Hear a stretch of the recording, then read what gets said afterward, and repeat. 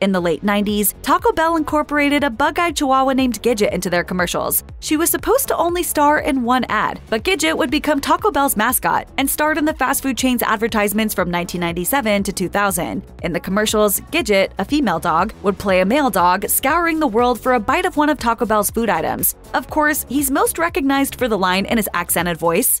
Yo quiero Taco Bell. Besides Taco Bell ads, Gidget would find herself working on other major projects, including an ad for Geico Insurance and starring as the mother to Reese Witherspoon's Chihuahua in the 2003 movie Legally Blonde 2. Gidget was voiced by Argentine-American actor Carlos Alazraqui, who jokingly shared that the Chihuahua ended up getting a lot more press than he did, telling the AV Club, "The dog got to go to all the red carpets. The dog got all the attention." Sadly, Gidget died of a stroke at 15 in 2009.